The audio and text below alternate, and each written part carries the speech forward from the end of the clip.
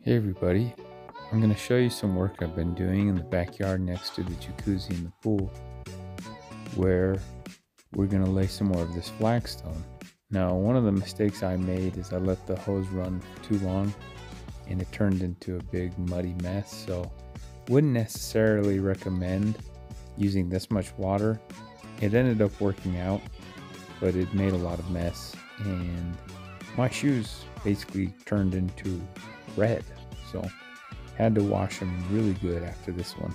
But anyways, what I spent a lot of time doing was just trying to grade as well as I could with my eye using the shovel, and actually having this much water did help, but again it created quite a big mess. So I found these stones in Cottonwood. I live in Arizona, and they ended up being pretty heavy.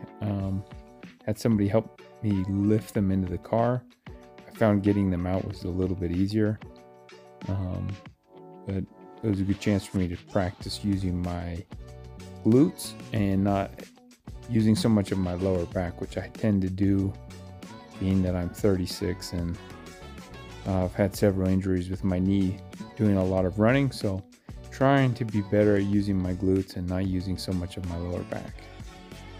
Anyways, found some pretty good shapes. These are, I don't know the exact type of stone. They're pretty though, I like them. And again, the water worked out okay. It made it really easy to level when things weren't fitting real well, but I think it just created a really muddy zone for a little bit. So hope you enjoy. I'm just gonna let this play, pop back in a little bit.